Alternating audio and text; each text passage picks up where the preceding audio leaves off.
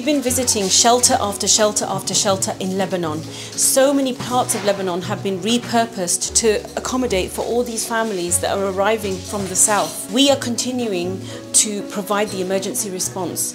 We want you to do your bit now. We've also been providing psychosocial support for the children that are stuck in these camps, these shelters. They're displaced from their homes, they've lost their homes, and this has turned into 4 weeks, and it's going to turn into much longer. We're also distributing baby milk because many of the mothers here are not even having 2 meals a day or 3 meals a day, just 1 maybe. So baby milk is essential here as well. Find out more at actionforhumanity.org. Please support the emergency response now.